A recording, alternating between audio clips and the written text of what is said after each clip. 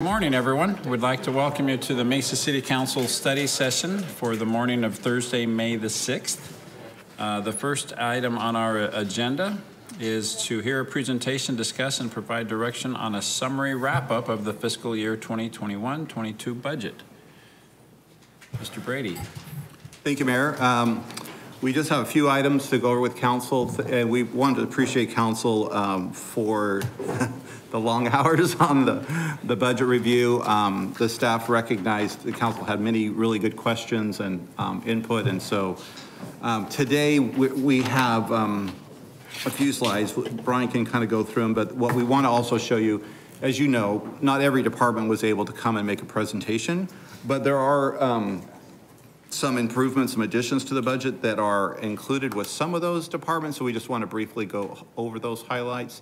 And then there was also some input that we received from council we're trying to address in this wrap up. So, but I'll let Brian cover that. So thank you. Thank you, Mayor and Council. As the City Manager mentioned, it's been a long month of department presentations, and you finally made it to the last one of this one. So just putting it all together, we came to you with a forecast, and then also with some capital improvement program presentations for the non-utilities and utilities. We did a budget overview, and then you also had the department budget presentations. So putting that all together, we followed our 5 financial principles for the general governmental, just to kind of review those on for the balanced net sources and uses, sustaining programs and services, and then also investment in capital and life cycle replacement. We also have 5 financial principles for the utility fund that we followed when doing the budget.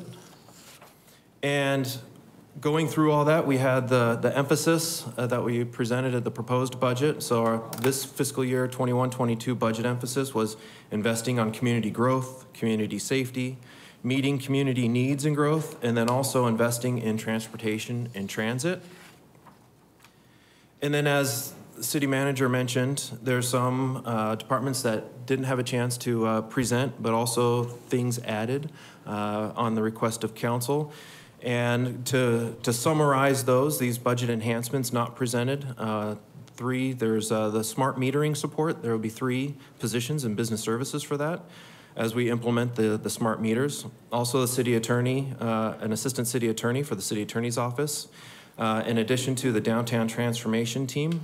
Also a marketing and communications specialist for the economic development office, and that is for the business licenses and helping the businesses and helping them with that as part of that the presentation that was presented on those business licenses. So that position will help support and support the businesses. Then also just quickly, Brian, in that conversation, Mayor and Council, the council seemed to be interested in not just collecting information about small businesses through the license, but also using as a way to communicate with them, share information. And so that's what this position, that would be one of its main responsibilities. Obviously could do other work for the Economic Development Department, which they've asked for, but specifically focus on small business, marketing and communications. And then also in addition to, we have an outage management system coordinator. I know Frank and Candace spoke a lot on the outage management system and how that can help the residents and also the city. We do have in the budget for next fiscal year a coordinator to oversee that management system. And then at the West Mesa Fleet Service Center, there's in the budget to upgrade the CNG fuel station, which will help the environmental management sustainability for fueling their trucks. Then also at Fleet Services, a new foreman position is added. And then also at the West Mesa Service Center, they'll be upgrading their current camera system. It's just an upgrade from the old cameras to the new cameras, and help them with the security and for that.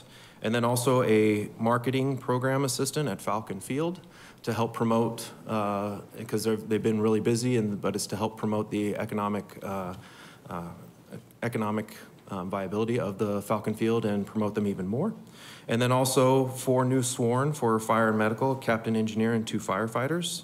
And then HR will be getting an HR information system analyst to help the current one that they have with the workload of with HR and all the systems and everything else. So these are the budget enhancements that kind of weren't presented. Some of them were added, as the city manager mentioned, but these weren't presented. So going on, this is just a recap of the ones that were presented for community safety, fire and medical, and also police for the 4 new sworn in there, but also some support services for fire medical. And then on the police side, the additional positions of 11 sworn, and then also the traffic analyst that will be split between the police and then also transportation. And then moving on to meeting community needs and growth. I'm sorry, do you mind going to that previous slide? Just because I think it'd be nice to get a little bit of an update on, the voters thankfully supported our sales tax increase to support hiring additional public safety personnel a year and a half ago. And so I just want to make sure that we are reporting back to them that we are following through on those commitments to hire more police officers and firefighters, and that's what this slide represents. But so the slide before this, I was a little concerned because we're getting, a captain and a couple of an engineer and some firefighters. So it looked like we're getting 4 new positions, and I thought, oh, geez, that's less than I want. But not. So I see now this slide says no, it's not just those 4. It's in addition to that, here's a long list of additional firefighters and police officers that we're hiring. And then the academies and training, I guess, is where I want to focus. It says 24 recruits to fill future vacancies. So the impression might be being created that we're hiring 8 new firefighters, because on the previous page it was 2, if it was 4, on this page it's 4, but then in addition to that, it's 24 recruits to fill future vacancies. So I guess my question is, to what extent are those 24 just filling in slots that were vacated by attrition? To what extent is that increasing the size of our firefighting force? Can you talk about that for just a minute? Mayor, Council, let me start with the 4 that you saw on the previous slide. Yeah. There we had some concerns that when we redistributed all of our engines and ladders about 2 years ago with the data-driven deployment model, we put in 2 engines at 218. Our plan all along was to take one of those engines when we opened 221 and move it to 221. We had some concerns about coverage for 205 and 206 that I've discussed at length with Councilmember Freeman, especially at night. So what we did is we will still be, I think 12 of those 24 slots on this next page go to 221. The 4 on the previous page, we combined with one of our MRUs, our medical response units, that was only daytime, that was staffed with 8 people. We took the 8 people off that, the 4 new people, and we are leaving an engine on the west side to work between 205 and 206 to make sure our citizens get excellent nighttime coverage in those 2 areas. So this was, in conjunction with fire management, a way to address the issues that we were seeing on the west side while still enabling our ability to cover the growth on the east side. So this is a combination of everything that you asked for. It is filling some vacancies, but it is also new bodies to help on the east and on the west. So, Mayor, what we're doing too, just to be very clear, is we add personnel as we open up new stations, right? So we time it. So first priority is to fill vacancies through retirements and people leaving. So that's built into the system to make sure we're covered so we never drop below our coverage for every fire station we have. Then on top of that, if we could go back to the presentations for both police and fire, you would see in there the timing of the academies and how those firefighters are coming out in time to fill the positions for the fire stations that are coming on, or for police when police stations are coming on. So, well, no, I should take that back. New firefighters coming on are time related specifically to the timing of opening of new fire stations. Police officers, we're just hiring them, right? With an idea that we have to accelerate a little bit, or we'll accelerate a little bit more when we get to opening the what do we call it? The public safety. The new station. New station. Yeah. I can't remember what we call it anymore. Anyway, you know what? The police and fire on Brown and Power.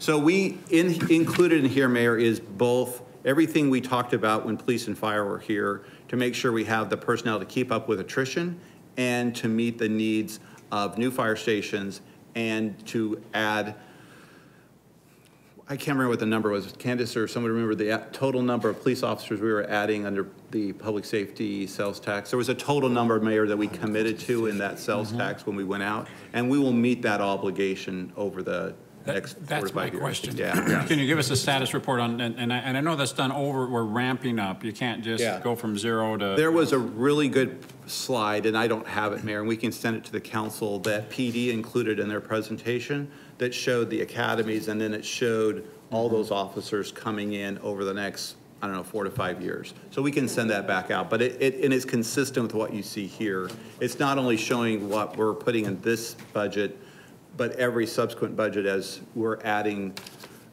more officers. And, you know, as I think Chief Butler was talking about, they're doing multiple academies during the year to make sure we keep up with attrition as well as adding new officers during the time. But there was a really good graph, and I don't have that, Mayor, but we can get And that Mayor and for you. Council, one of the things that shouldn't be lost on this is we're running it by that slide, 5 academies, 3 police and 2 fires a year. I think 3 or 4 years ago, both management teams would have told me that wasn't possible. They've found, both management and staff have found ways to crank out these recruits in still an amazing training model, and yet still meet the demands of attrition and growth. And the public safety sales tax dollars have allowed us to ramp up those training academies to make this possible so that we can meet the demands that we're seeing both in infill and replacement and in new bodies. Great, I guess I was just looking for a report. Are we or are we not on track to Yes. meet the goals for hiring additional firefighters and police officers over the Yes, course we of, what, believe 3 we or are, 4 Mayor. years? Yeah, we believe we are. And Mayor and Council, just to point out on the fire side, the positions that are related to the Station 221 opening were actually included in last year's budget, so they're already in the budget. That's why you don't see them coming in new here.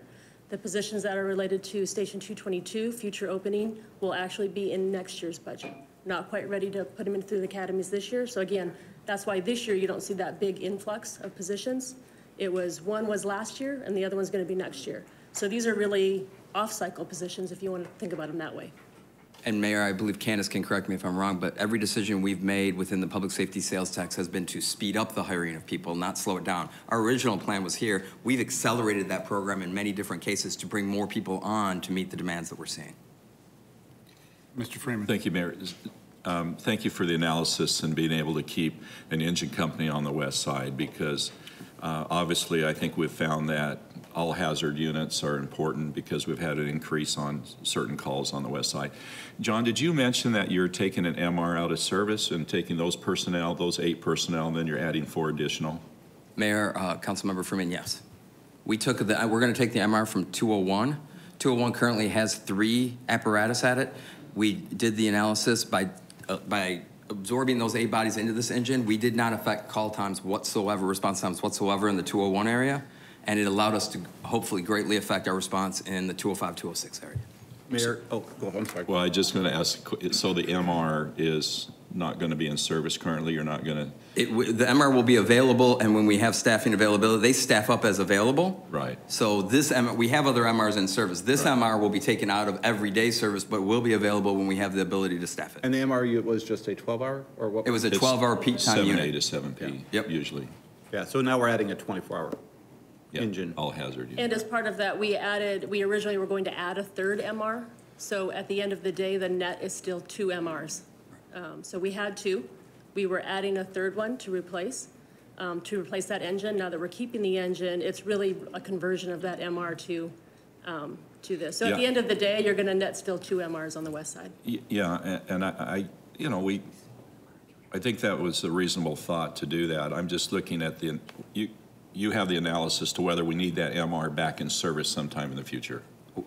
I will do that as. Yeah, as we We are- look at, when we add in the full service unit, we can evaluate that too. Yeah. And actually, fire management and city management with Candace's data scientists are going to meet every December or January to make sure we're tracking all of those things so that we can see from a budget perspective where we need to add in the future. I have a hard time seeing you with this style in the way, John. You kind of look divided.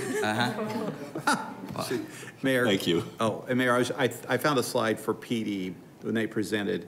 So over years 21, 22 through 24, 25, we will see the addition of a total of 60 personnel. Now, of that number, 35 are sworn patrol, and then you have other professional staff. So it is, I think, consistent with what we put in the sales tax, and they are showing how all those positions are coming on in their budget. So there is a commitment to keep adding those positions as we go.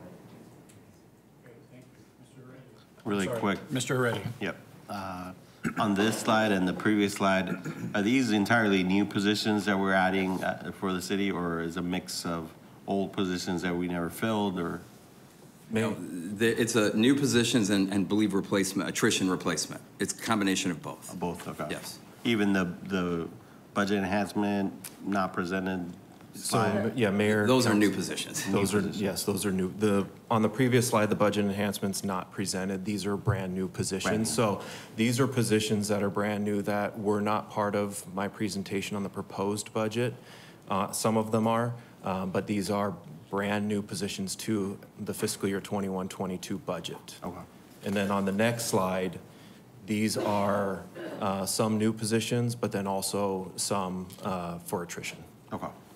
And I would just add, I think all the positions on slide 6 were in our original proposed budget, except for the marketing specialist for economic development.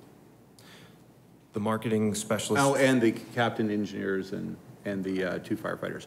Yes. We've added those since the discussion with council. We were still doing the evaluation on fire while they were presenting to the council. So since then, John's been able to meet with them, have discussions, and then we made the decision with the recommendation to convert essentially the MR units to a full engine. And that's where that's what we're adding. We want to make sure council knows about that idea. And then after the conversation we had about business licensing and the council wanted to use that list as a way to communicate with small businesses, we added the other position, economic development. So those are new outside of what was in our original proposed budget that we presented to you at the beginning. Just for those of us who aren't retired firefighters or assistant city managers over public safety, I know what an MR unit is, I promise. sorry. I'm sorry, But yes. could you just It's a medical response unit, and Yeah. so they are 2-person units Right. that go out and just respond to the medical. I'm These are sorry, those- No, they're I'm sorry, four-person. They're they're a four-person. four-person response, but they respond to the medical, they don't respond to fire. These are those 4-door pickup The trucks we four-door see trucks, that, There you go, correct. Mayor. So we're still talking about a team. So when we talk about a team, we're still talking about a captain, an engineer, and 2 firefighters. They're just not on an engine. Got it. They're on a different vehicle that's a little bit more mobile and can get them out to the medical calls. No, I just, little correction, I think they do respond to fires. They just are part of That the is- staffing crew on. Their Correct. first That is- priority, They're an their first additional priority is company. respond to medical. They Right. can, if needed. They do respond. We had- I want to make sure the They do. public knows. Mayor, council, we had 2 different MRs respond to the most recent fire downtown, and what they do is they get off, they take their equipment, and then they cycle in with the other Oh, yeah. people on the ladder trucks and/or engines and pumpers. So yes, you are correct. They do respond. Their primary is medical, but they're available for Yeah, response. and They to still be, have their turnout gear. to be clear, the reason they are medical first is because based on the data, and this is countrywide, and I was doing this in my previous life, the majority of calls, over 70% of calls responded to are medical. And so in an effort to be more efficient in our response, instead of sending a big pumper to every type of medical call, we set up these units so that they could be able to, certainly with 4 persons, they can handle an acute call, a significant call. They can, all levels of medical calls. But as Councilman Freeman was saying, at the same time, they are available to be a backup and support if there's a fire. But their primary call, frankly, is to keep the fire engine in the station while they go respond to the medical call and keep the engine and all that equipment available for the higher hazard calls that might come in. So that's the, I guess, strategy for their use. thank you for clarifying that. So continuing on with the themes, meeting community needs and growth. This was also presented previously, but just a recap on the Support for Homeless Service Coordination Plan. We have just to highlight some of them, are the Community Court Program Navigators, the 3 additional navigators, then also 4 additional park rangers for the parks. And then down in the growth and the development, we added a plans examiner, and also a planner for development services, and then also another economic development specialist. And then investing in community growth. For the education workforce development, we have the Mesa K-Ready, and then also the Mesa Promise in the budget. And then there's the support for small business assistance programs of the $300,000 to support the business builder. And then also we have the support community re-engagement in the arts, and that's the equipment and commodities in preparation for reopening the facilities.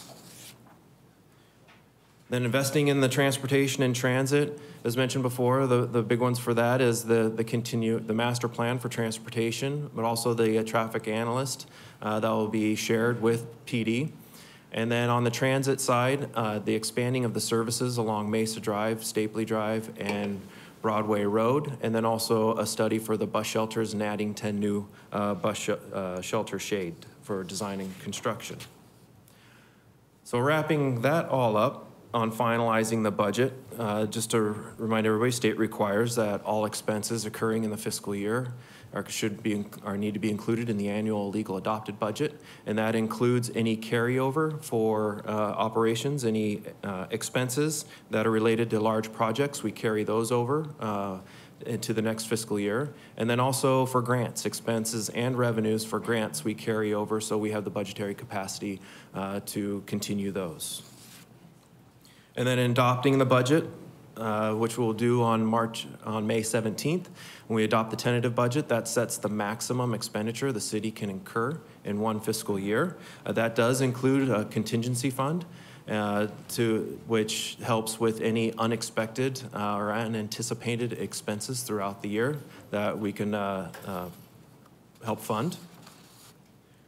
And then the next, as I mentioned, for the budget process calendar, on May 17th will be the adoption of the 5-year capital improvement program. As mentioned before, we did the presentations on the non-utilities and utilities during the April presentations. But then also it's on May 17th is the tentative adoption of the annual budget. And then we'll come back 2 weeks later and do a public hearing on the annual budget. And then also a public hearing for the secondary property tax levy. And then council will take action on adopting the final budget. So thank you, Brian. Just Mayor and Council, just a reminder, we're required to establish the tentative budget, and that's why we do that on the 17th. And it has to be available for like a certain number of days, to be published, 2 weeks? Yeah, 2 weeks. So we have to publish that and put that out there prior to the public hearing on the 7th, and then that's when the adoption is. So that's just understand why it's coming up in May.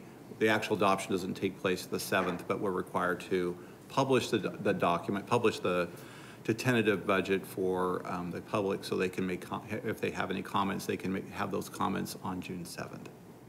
Thank you. And then last but not least, on June 21st, it will be the adoption of the secondary property tax levy. And with that, that would end the city budget process. All right. Thank you very much. That was, this has been a fascinating year to talk about finances, given the context of all the federal funding that we're receiving and how that fits in. And actually, that's the next 2 agenda items I see on this meeting, is to talk about the rest of this equation with all of the extraordinary funding that's coming in due to the coronavirus relief funding that we're receiving. Council, any additional questions for these gentlemen? Mr. Thompson, Mr. Luna, are you okay? Okay, thank you. Well, thank you very much. Appreciate all the work that's gone into the budget discussions. Next item on our agenda is to hear a presentation, discuss, and provide funding recommendations for fiscal year 1920 CARES funding related to COVID-19 for Emergency Solutions Grant coronavirus funding. Ladies, good to see you. Michelle and Ruth. Good morning, Mayor and Council. Ruth Giese here, Community Services Director. And beside me is Michelle Albanese, Housing and Community Development Director. As we get going here, today we are going to be reviewing 2 items for council recommendation and approval. The first is the Emergency Solutions Grant, Phase 2. And this funding is actually the second funding source that the federal government sent to us. The first round came earlier in the process, and Mayor and Council approved that in April of 2020. So today, this is the second round of funding of about $4 million. The second funding is the Community Development Block Grant funding, and both of these funding sources are for coronavirus impact. So they were specifically given to the city based on the CARES Act of 2020. So both of these funding sources we'd like to talk with you in more detail about. Other funding related to the pandemic, such as the rescue dollars, that is being reviewed by city management, and recommendations will be forthcoming at a later date for council review. So today it's just the ESG, Emergency Solutions Grant, and the CDBG solution, CV related funding. So with that, Michelle Albanese is going to go in more detail about both funding sources. Good morning, Mayor and Council. Last month, we presented to you the funding recommendations for fiscal year 21-22, and today, as Ruth mentioned, we're coming to you with the coronavirus funding, so specifically for COVID-19 activities. So just want to give a quick overview of how we arrived at the funding allocations that we'll be presenting to you here in just a moment. In developing those presentations, funding recommendations, we looked at the City Council priorities and support for city programs as well as other programs that address homelessness in the community. We also looked at programs and services that would be eligible for the ESG COVID dollars. So some of the activities that agencies applied for in the fiscal year 21-22 wouldn't necessarily meet these requirements. We considered agencies in the CDBG program that were partially funded, and those activities do translate to eligibility for ESG, so we were able to supplement additional funding. We looked at agencies who applied in the human services funding but were not able to be funded due to the high demand. And finally, we looked at programs and services that were funded through the first round of ESG COVID dollars, and we're going to be recommending to allocate additional funds to those programs and services. One of the most important pieces is to also, not only are the activities eligible under ESG COVID, but that the agencies can administer the program with the federal requirements. Just a recap, I know we talked last year for ESG COVID when it first came out. This program is specifically to address homeless needs in the community, and activities that are eligible include homeless prevention, rapid rehousing, as well as navigation services in the community and shelter operations. And specifically for the ESG COVID, we're looking at Mesa residents that have been directly impacted by COVID. So this money can only be used for COVID-related activities. We're looking at the urgency, what are the needs in the community, as well as to assist the most vulnerable at this time. With that, I'd like to transition to the actual recommendations. And you'll see we have it color-coded, and I'll explain that there is some a reason to my madness here with the colors. So if we look at the first section for the agencies that are highlighted in blue, those agencies competitively submitted applications through the first round of ESG COVID-1. And so we are recommending to provide level funding to those agencies. They've been successful in administering those programs and services, and they have a need to continue to address the COVID-related issues. I just want to point out, as I mentioned, level funding, with the exception of the first agency that's listed in blue for a new leaf. They originally had asked for money for their shelter operations as well as expansion of their beds, 10 additional beds. So we are funding them this time just for their shelter operations since they already have those beds. We went with this, and I think you mentioned, but I think it's worth emphasizing, that these groups were in the original funding, and as far as staff can tell, they are both capable of, they've done a very good job of providing the services, as well as these are agencies that we're comfortable with or can administer, or they can administer the federal dollars. They have the capacity to do that. Is that correct? That is correct. Okay. That is correct. Thank you. So as we transition into the orange, that is the city program Operation Off the Streets, one of the city council priorities. And so we're able to provide funding to that program through ESG COVID. As we move to the yellow, these are agencies that did apply in the fiscal year 21-22 process. So it was a competitive process. They were awarded CDBG funds, partial funding. So what we did here is it's all score-based. So with their original request, we did a percentage of additional funding that we could provide based on their score.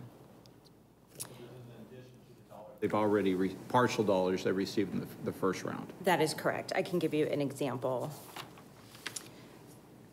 So for example, a New Leaf had requested $200,000 for their shelter services, and they were awarded $100,000 through CDBG. So with this additional funding, based on their score, we're able to fund an additional $60,000 to support their operations.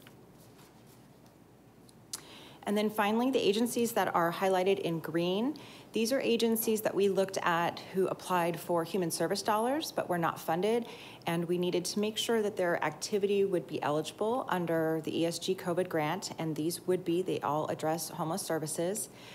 And so we were able to provide funding in this category, again, based on score, so it was a percentage of their original request.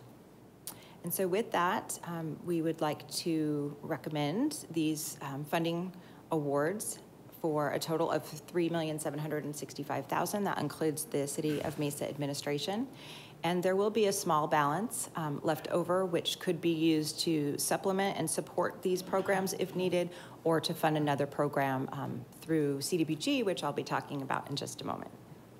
So Mayor and Council, when we came to you with the list for CDBG and the general fund, human services funds, there were obviously, we couldn't fund everybody in council, but we did say there's more coming, more dollars coming. And so that's today when we said, listen, there were some that we couldn't fully fund in their request, or some that didn't get funded at all under human services.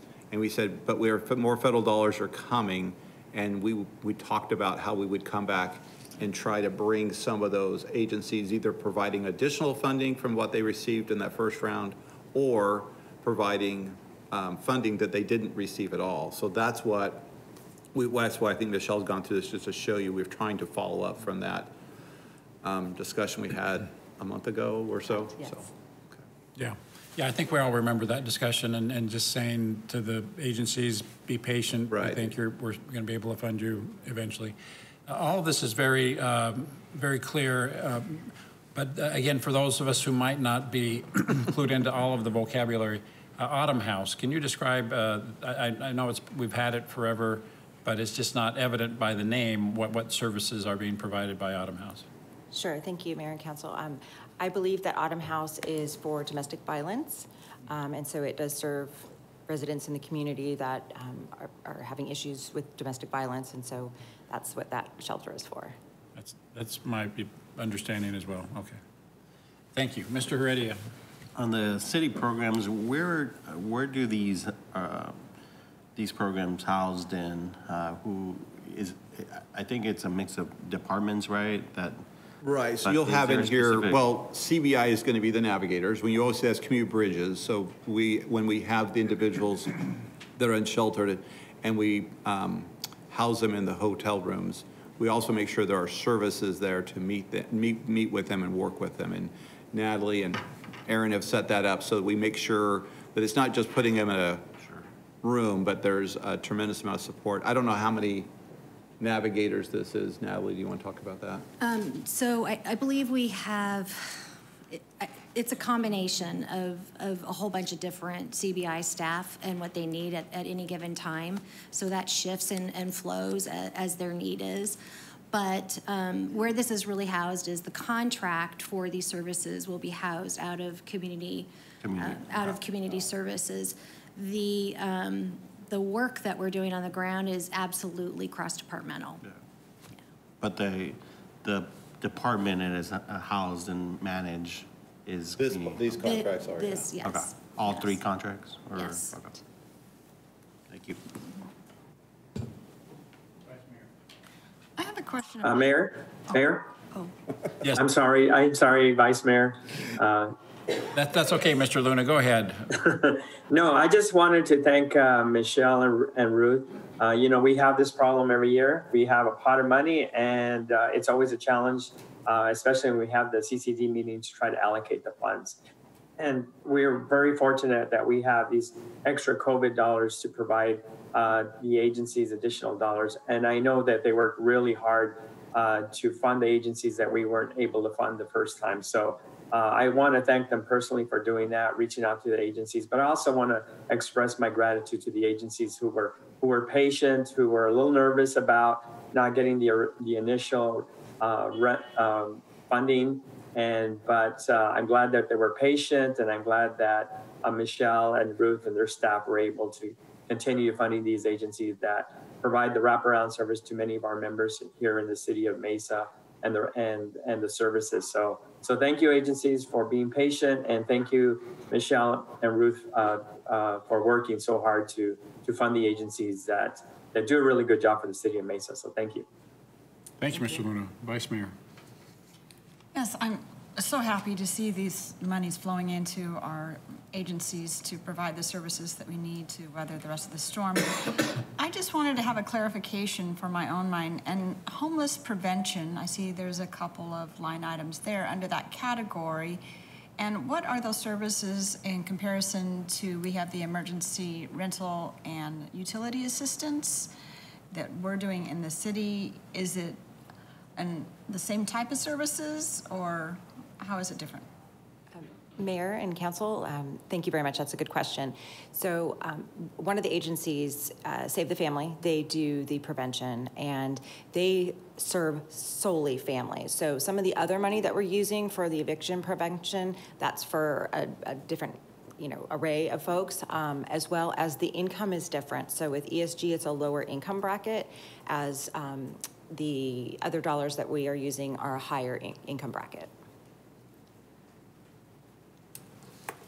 So the emergency utility and rental assistance that we house within the city, there are parameters around income, and if it fits better, and they would be referred to like Save the Family or Mesa Can, or is that how that works? Yes, Mayor and Council, we absolutely collaborate with the agencies. So if there happens to be, say, a family that's not eligible through, say, Save the Family because they're over income, we could try to assist them through a different program here. So we definitely work together. There's different restrictions on the different money and different programs. Okay. And when do these funds go into, when are they awarded? Is it into the new fiscal year, or as soon as we bless these, they're going to be expedited? Do we have the dollars now? Thank you. Yes, actually, these were allocated to the city back in 2019. So they came out in different phases as the guidance came out from HUD. And so it's available as soon as the recommendations are approved and we submit our request to HUD, then we do have those dollars. But we are able to go ahead and enter into contracts with the agencies for the services. And that was kind of a benefit of the COVID dollars, is that they wanted the money out quickly so some of the other processes could follow. So I would assume then it would be in a short amount of time from the approval process for the agencies receiving the monies and being able to continue their work. That is correct. Yes. Okay, thank you. Council, other questions on this item? Remind me, I know we talked about an additional strategic position that we're adding going forward, I believe, is a human services coordinator, right? And I love what we're doing. I love that we've got the resources now to really, in a meaningful way, address all these critical human service needs that we have in our community. Some that were made more obvious and more serious by the pandemic, but others that predated the pandemic. And it just and we've got a lot of wonderful people on our staff that are running these programs. I'm excited about the idea, though, that we might bring in a quarterback to kind of help us avoid having a bunch of silos within even our own organization. For example, during the veterans homelessness campaign that we participated and still are participating in, we were made aware of the importance of having a list by name of the individuals that we're working with. That really humanizes it, and it helps us realize that, you know, this is an individual and it's somebody that we can have a relationship with and somebody we want to care about and track their progress. With all of the things that were going on, I'm just hoping that we don't, I'm looking forward to having that quarterback come in and say, hey, let's start a by name list so that we can see, you know, if we just need to coordinate, I guess. But can you talk a little bit about when the role that person is going to have and when that person is going to come on and how all of these buckets of money, you know, that we're talking about today and are going to be coordinated by someone? Thank you, Mayor and Council. The Human Services Coordinator, we envision really being our quarterback, as you said, for our homelessness activities. So, for example, all the agencies here related to homelessness, we want to be connected with all those agencies. We want to know how they're doing, what other additional support they have. Are we all working together, making sure we're not duplicating services, that we're really reaching out to those that haven't had the opportunity to take advantage of services. That person will also really serve as a conduit with our Operation Off the Streets campaign, you know, working closely with CBI, with Aaron Rain, and then also serve as a resource for the city manager's office, for mayor and council. If there's a question, if we're not sure what's happening, point in time count, that person would be overseeing that area as well. Michelle and her team will continue to be kind of the managers of the contracts and all the money and making sure that we're meeting federal requirements, whereas the Human Services Coordinator will really serve as that resource of information, probably working at definitely at a regional level as well, and also working with, we will be having an additional housing services specialist as well, perhaps working with that team to make sure that we're reaching out to landlords, to incentivize landlords to also be working with us with our housing stability programs. So it's we really hope that we can add to that. At first, it's going to be boots on the ground, running with all our homelessness activities. But then as we gather more information, that person's really going to be that expert for us. Okay, thank you. I'm sure we'll all be very familiar with that person, and they'll be an important part of our team. Thank you. Thank you. The next agenda item, Mr. Brady, is it the same cast of characters? Oh, I apologize.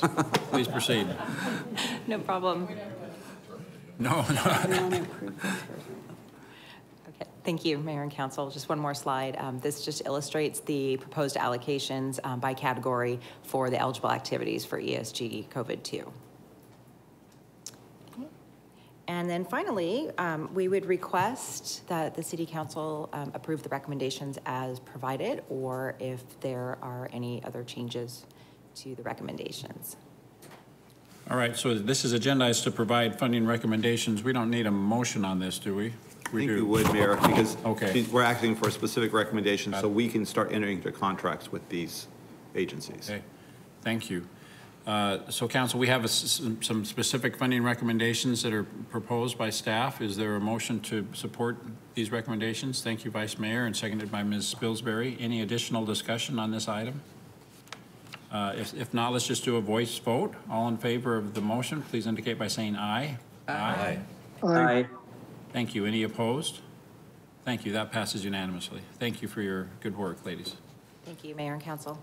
Now, next agenda item, again, I'm guessing it might be the same presenters. Yep. They're on a roll, Mayor. We're going to keep them up here. Thank you. And so just for the record, the next we'll talk about the CDBG funding aspect of this, correct? Correct. Okay, go ahead. Thank you, Mayor and Council. You're going to be tired of seeing us up here after a while. No, we're not. Okay, so this will be a quick presentation. We wanted to talk to you about the CDBG COVID dollars. So similar to the ESG, these dollars have to be used specifically for community residents that have been impacted by COVID. We have approximately $6 million in the CDBG funds. And HUD had issued several waivers when the CARES Act was approved. And so different from our normal CDBG funds, we do not have a public service cap or limit on these funds. So any of the activities that we fund, that could be 100% public services. They could also just be non-public service, just as the regular CDBG funds. We will be doing a competitive application process, and that will begin later this month. And we'll be looking at, obviously, those activities that are eligible for CDBG and also directly related to COVID. And then we hope to return back to City Council before the end of summer break so that we get approval for those funding recommendations and enter into contracts. What I wanted to present to you today was just some high-level proposed priorities for the Community Development Block Grant COVID funds. And we've heard over the last several months that education and workforce development has been very important and a priority for the council. So this would be a general funding category that could be used for the COVID dollars. Health services, and this could run the gamut from being mobile health services, mental health services, addiction services, and then emergency and bridge to housing, or what we're calling the path to recovery. So really filling the gaps for emergency housing, such as domestic violence, or children that are out of the foster care system and they're homeless, or young youth with children. So that's kind of the range of activities that we're looking for, as well as food and basic services. So anybody that's been impacted by COVID could receive services through these funds. So, Mayor and Council, just make sure the subtlety of this isn't past you. What we're asking you to, we just want to get your concurrence that we've kind of identified these as priorities. And what that means is, as we go through the solicitation from the nonprofits, from the agencies for the $6 million, we are essentially informing the agencies with this, these priorities, if this is what council would like us to focus on, is if they submit proposals that are related to any one of these priorities, it essentially gives them higher consideration in the points we allocate for determining, who's eligible to receive a portion of that $6 million. So it's like we did previously months ago with the annual CDBG cycle, where we sit down with council and say, what are your priorities? And we use that in our scoring so that if we have agencies who submit something specifically related to senior food services or whatever, that's a priority, then as we look at the scoring and the submittals, I mean, the priorities obviously have one part of it. We have to look at their capacity to spend the money, their experience in spending money, their administration. There's a lot of other factors, but this is something that we put out there so that the nonprofits also see, oh, if I want to maybe improve my chances of receiving funding, I'm going to look for something, maybe mobile healthcare services or something like that, that may help me based on this to get a higher consideration in the scoring. So I hope that's why we're here, is not that somebody couldn't get funding that was outside of this, but those that would submit that are related to this specifically would be given consideration. And I just wanted to make Councilman Heredia acknowledge that workforce development component we put at top. You've been talking to us a lot about that, so that's on here too. Anyway, so that's what this is, and if you're comfortable with that, great, or if there's something else, or maybe a clarification of what these priorities are, this is the time to tell us. We're gonna take your direction today based on these priorities, and then come and go through the solicitation, the scoring, and then come back in August, September, what'd you say? We'd like to come back prior to council break. Oh, so in June or July, so soon. Okay, so it's a quick turnaround, so. Okay. Thank you. Yes, I'll just lead off by saying I like these priorities. I think it reflects what we've done previously, particularly related to COVID. We're prioritizing basic needs. We have food and shelter, health service and emergency response, as well as education and workforce development, which I think is the pathway out for the population that we're talking about helping here. So personally, I'll say that yes, I endorse and like this list of priorities. Council, let's go with Vice Mayor and then Mr. Freeman. I just had one thought, and it's just not thought out because I just thought about it. Child care seems to be a huge issue in COVID, and we've lost a lot of workforce because of child care, and it is a basic need that even before COVID, but I know we're talking about COVID dollars here. I don't even know if there's agencies or vehicles in a way to address child care or provide assistance for anybody so they could get back to work if they had more help with the child care issue. Mayor and Council, there absolutely could be agencies out there that are providing those types of services, and we could be sure if that was a priority of Council that we tried to contact and reach out and just try to get the word out that we'll be looking for these types of services as well. Child care is an eligible public service under CDBG. It's related to COVID. And Vice Mayor, I think to your point, if we find an agency came in, was offering that to assist someone so they could be employed and have a job, I think that fits in with that first category for sure. And with the workforce development, so that would be I think so. I think we would consider that. Yeah, absolutely. Okay, that's great. And usually on our CDBG dollars, I know this is COVID related, but in our general fund that we do annually, what is the total figure? How does this compare? This is 6 million. What do we usually do?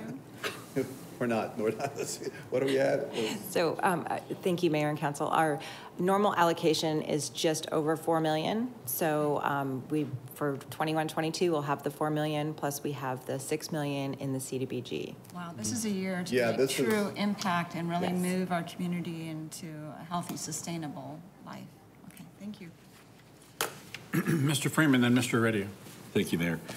Ladies, I was just, in the prior presentation, I was thinking about food banks and how food banks are they eligible for applying for this too, on food distribution?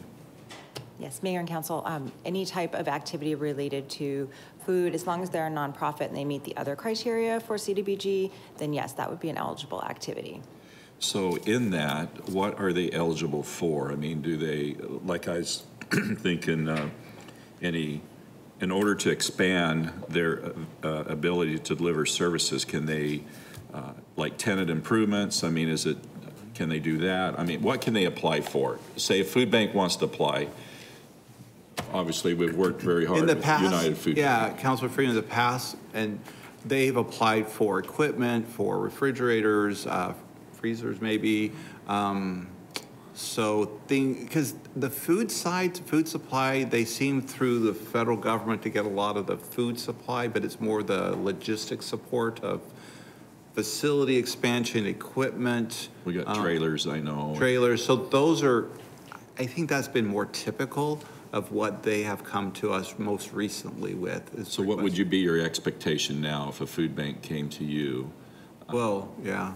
The one right now, the discussions we're having is trying to help the food bank find a more permanent location for their distribution.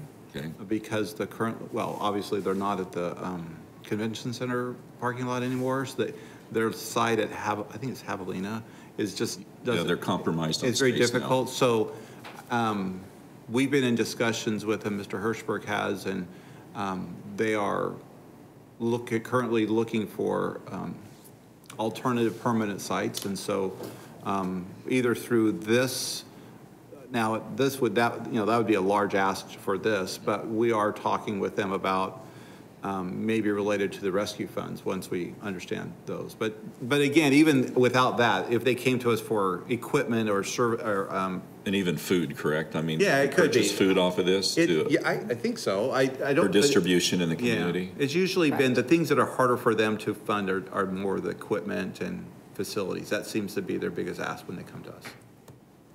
Well, I think I go back to the mayor's comment. Some of our basic needs and services as a human is we need food to eat and to provide those services. The logistic component is important, but the ability to distribute that is the other side of it. So food and distribution, and I like the list here. And I really like the workforce development. I think having that component for individuals to improve their ability to work is great if they're willing to do that. So I appreciate Councilmember Heredia suggesting that. Mr. Heredia. Question on, you had mentioned these funds are from the previous COVID relief package last year. There's also subsequent relief packages much recently. Do we anticipate getting additional pools of funding? I know I asked this question, but as far as timeline-wise, there's another pool of funding that might be coming in for, I don't know if it's CDBG or ESG or some of these pools that we can also support agencies and other members of the community.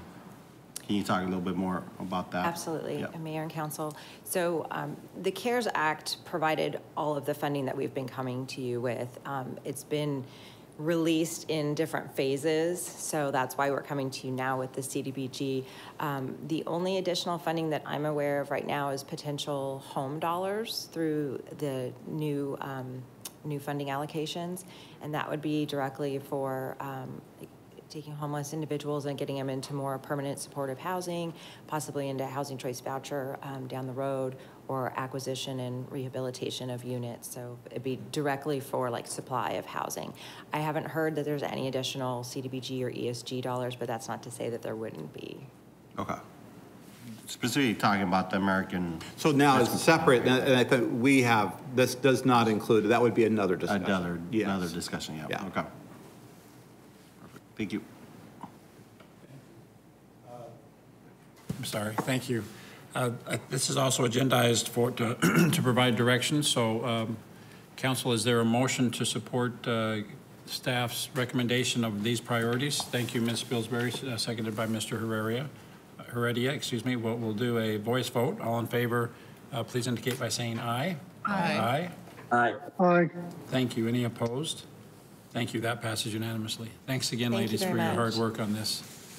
The next item on our agenda is item 2. This item we will continue to a future council meeting. Item 3 is current event summary, including meetings and conferences attended. Council, who'd like to begin?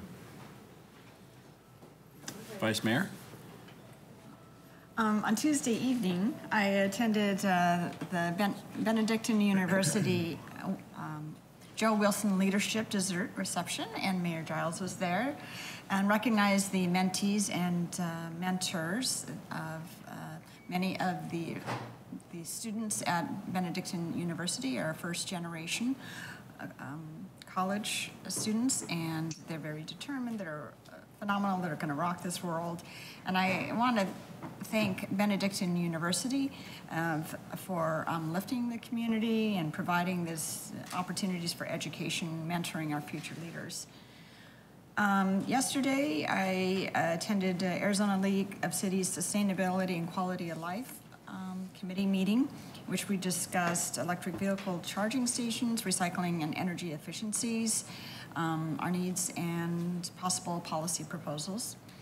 And last night I attended the Consulate General of Mexico of Phoenix, a Cinco de Mayo celebration. It was a fundraising event benefiting the nonprofit Friendly House as a scholarship program for students. So, thank you.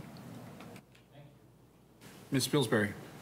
Yeah, just real quick, I wanted to thank RJ and his staff for showing me the Traffic Management Center. It's always fascinating to me to see the behind-the-scenes work that goes on that we take for granted every day when we're driving around. And so thank you to them and all of their hard work there.